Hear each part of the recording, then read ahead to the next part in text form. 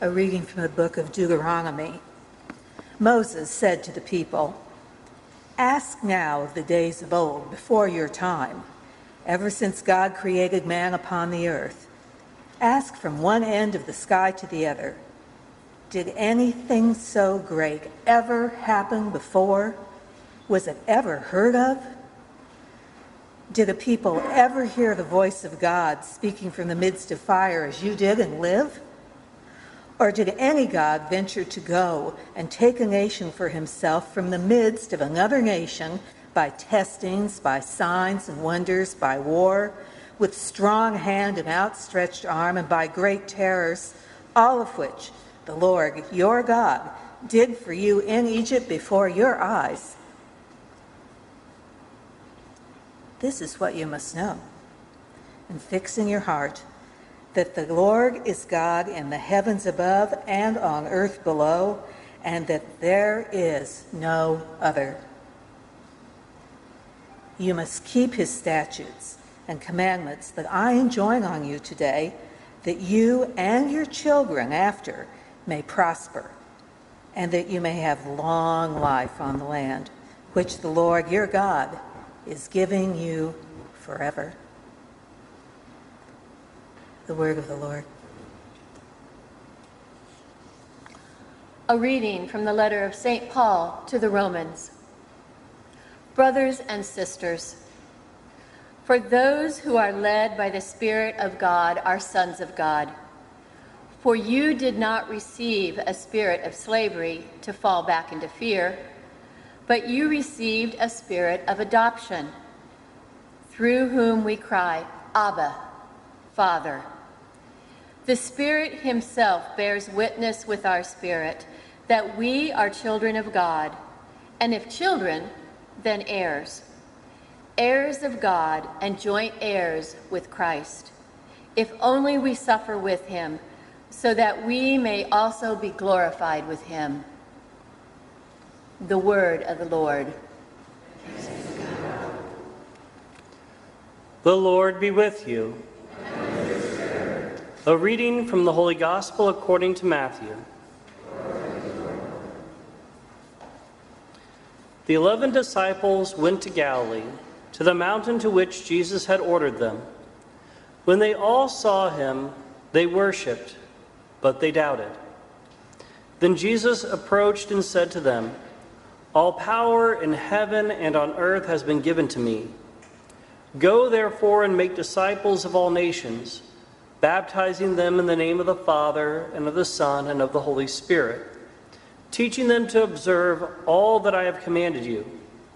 And behold, I am with you always until the end of the age." The Gospel of the Lord. Praise to you, Lord Jesus Christ.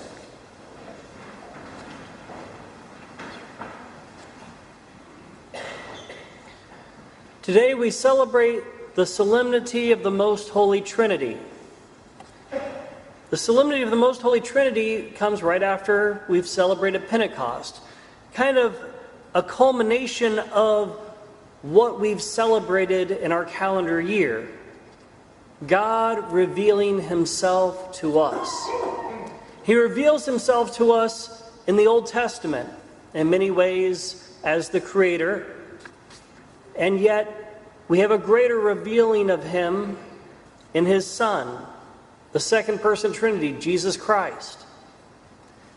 Then, when Jesus Christ ascends back into heaven, he sends the Holy Spirit, and only then do we really kind of get it to all come together, that God is a Trinity. 3 persons, one God. 3 persons, one being. And when God reveals this to us, he's not just simply revealing something about himself. He's revealing his core to us, who he is in his innermost being. It's not just who he is in relation to us. It's who God always has been. Father, Son, and Holy Spirit. There's a lot of analogies used for this. If you want some humor, Google St. Patrick's Bad Analogies. It's actually by a Lutheran satire group, but it's hilarious. There's a lot of different analogies, and every analogy breaks down at a certain point. But one of the things that I love is the analogy of the Trinity wrapped up in love. Because we hear elsewhere in Scripture, God is love. Not just that God is loving, not just that God loves, God is love. In who He is love. Well, what does that look like before there was anything but God? It meant the Father was always the lover. You cannot have love without one who loves, the lover. And you can't have love without one who is loved, the Son, the beloved Son, the beloved. For all eternity, Father and Son existed out there as the lover and the beloved. And you cannot have a lover and a beloved without the spirit of love that exists between the two of them. This is part of understanding the Trinity. You cannot have a beloved or the love without a lover that is the origin of it all. You cannot have a lover unless there is one whom they are loving and the love that is being extended out between them. You cannot have love between two persons unless there's two other persons to have that love between. You cannot pull it apart. They're distinct, but they are not separable. This is who God is and has always been, even before He created us, even before He created the world. When He revealed the Trinity to us, He was revealing who He is at His inmost being. Now, if I've bored you with academia, let's talk about something a little bit deeper. This command of Christ, I've got the first part of it up there in 3 languages. Go therefore and make disciples of all nations. But the next part of it has an interesting aspect if you know the original languages. Baptizing them in the name of the Father and of the Son and of the Holy Spirit.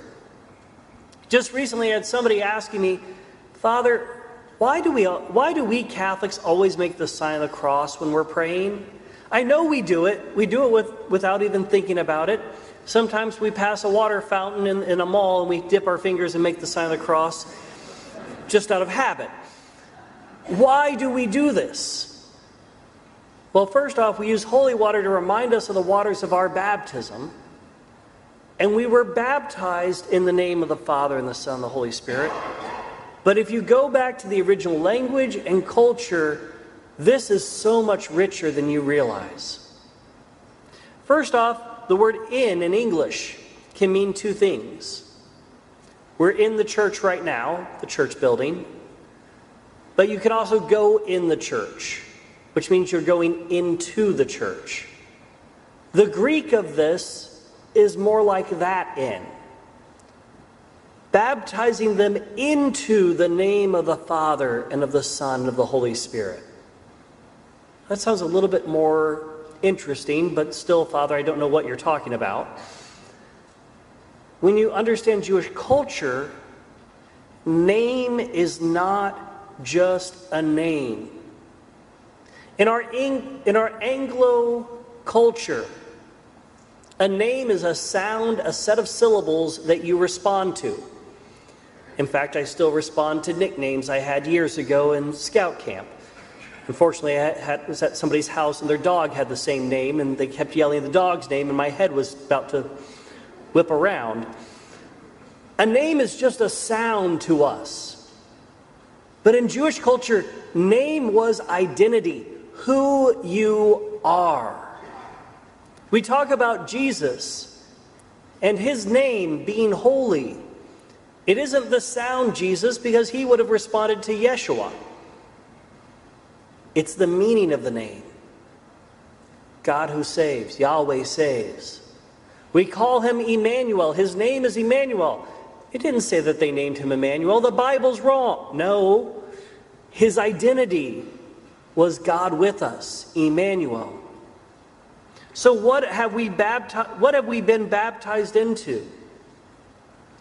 Baptizing them into the identity of the Father and of the Son and of the Holy Spirit.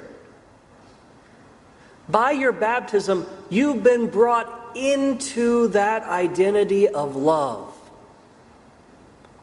God's eternal love for the Son and the mutual love of the Son to the Father, that intimate love that has always existed, you were brought into at your baptism. And when we make the sign of the cross in the name of the Father and of the Son and of the Holy Spirit, we're offering our prayer as we enter into the identity of the Father and the Son and the Holy Spirit. We offer our prayers. And we conclude our prayers having offered them up into that identity, that highest height of heaven. Each thing we do as Catholics, as Christians, should be grounded in this. The Trinity is the central mystery of our faith, that God is three persons. God is love, and He calls us into that love. Will you let it guide your life? Will you start your day saying, I'm going to live this day with each step walking deeper into the Father and of the Son and of the Holy Spirit? Will I walk deeper into their identity? Will I understand them better at the end of this day than I did the day before? Will I live more like them today than I did yesterday? The challenge of our baptism is to live this. To live the love of the Trinity. To be invited into that in a moment of quiet at the start of our day. And let it shape every word we speak. Every action we do, every thought we choose. God is three persons. God is love. He invites us into that community. He invites us into that love. How will we respond with each moment of our lives?